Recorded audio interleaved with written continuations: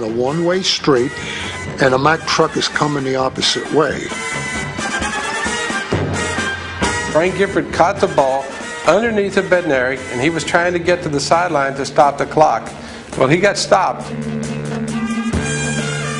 I mean, he got hit.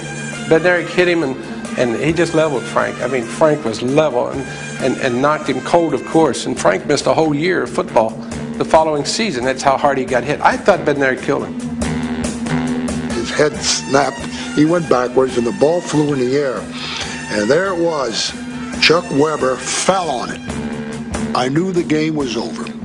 I had no idea where Frank Grifford was, and then when I saw him recover the ball and I turned around, and then simultaneously I was with a gesture like this, standing over him, and I said these exact words: "This effing game is over."